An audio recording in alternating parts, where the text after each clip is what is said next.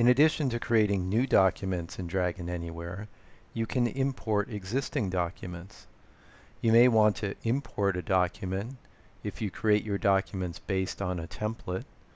You've created a form that's stored in a Microsoft Word document, or if you started working on a document in the office and want to complete it later on your mobile device when you're in the field.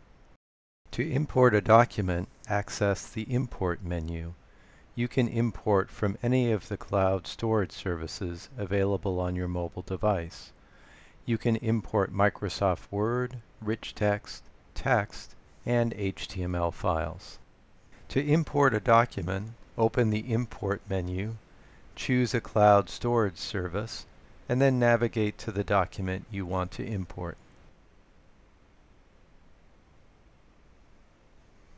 Go to End.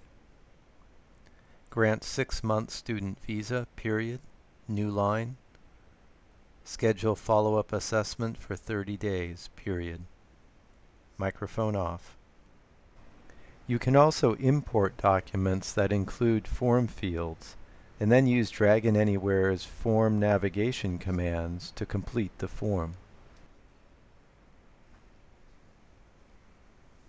First input field,